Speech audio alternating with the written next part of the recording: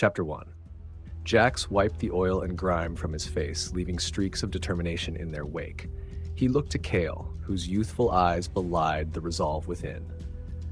They stood in the silent aftermath of their battle with the Mech Law Enforcers, the smoldering remains of their adversaries casting a grotesque light on their path ahead.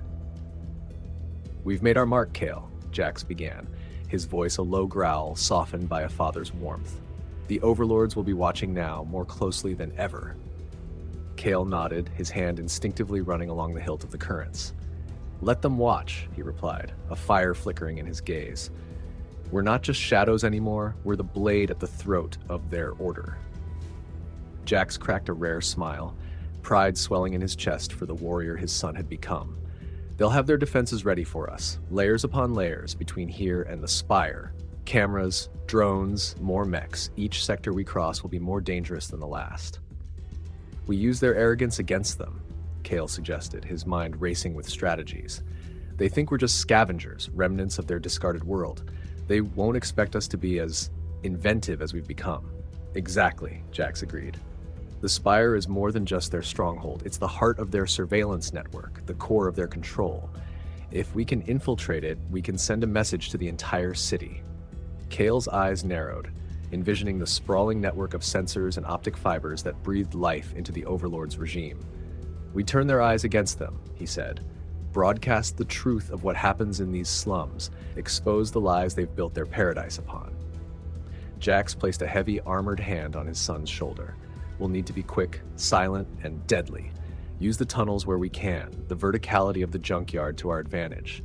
Your agility and my firepower should give us the edge we need." Cael nodded, the plan taking shape in his mind's eye. "We'll be the ghosts of our own making, haunting the very edges of their perception until we're ready to strike."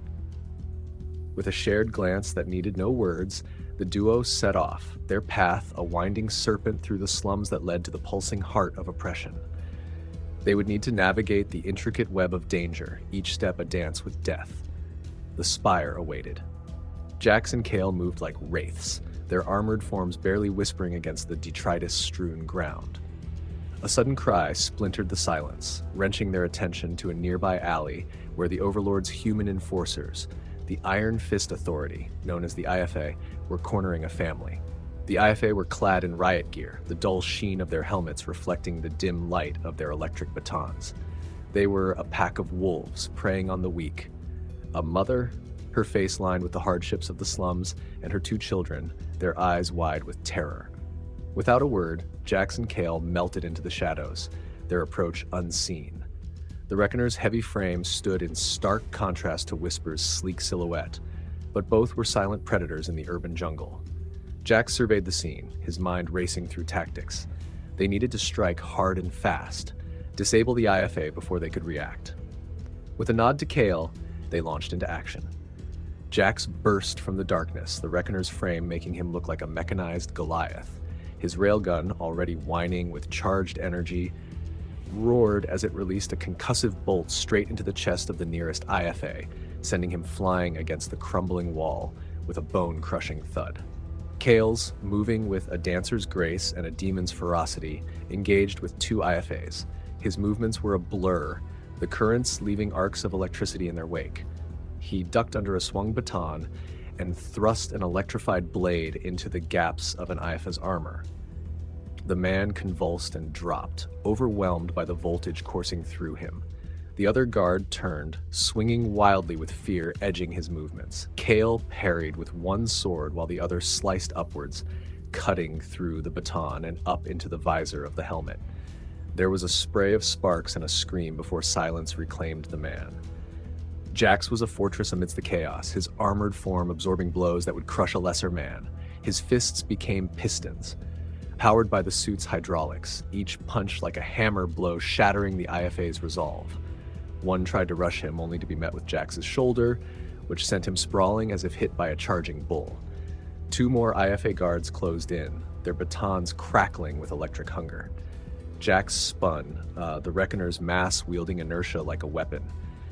His arm swept out, the railgun's barrel catching one under the chin, snapping his head back with a gruesome finality.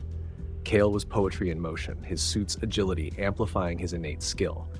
He sidestepped a lunge, his counter a dual thrust that skewered the last IFA's armor at the joints, incapacitating him with clinical precision. Within moments, it was over. The alleyway, lit by the sporadic flickering of failed street lamps, became a tableau of justice, reclaimed by the very hands it sought to crush. Jax and Cael stood amidst the vanquished law force, the gratitude of the family they'd saved a balm to their battle-weary souls. Yet there was no time to linger. The Spire beckoned, and with each act of rebellion, their legend, and the Overlords' fear, grew. Cael retracted the currents, the energy blades retracting with a hiss, cooling from their lethal task. His eyes, ever vigilant, watched the IFA enforcers writhing or still on the ground, their armored forms a stark reminder of the oppression that ruled over the slums. The mother, clutching her children close, rose tentatively from the shelter of a doorway, her eyes meeting those of her saviors. "Thank you," she whispered, her voice trembling with the weight of fear and sudden relief. "Without you, the IFA." Her words trailed off, but the gratitude etched in her gaze spoke volumes. Jax, whose armored bulk still dominated the narrow passage, nodded solemnly. "Get to safety," he advised, his voice carrying the rough timbre of authority and concern. "This is no place for you and the little ones. The IFA will be back, and in greater numbers." "We will," the woman replied, her determination returning as she gathered her children. "And we'll tell everyone. The heart of the slums beats with you. Your fight is ours too."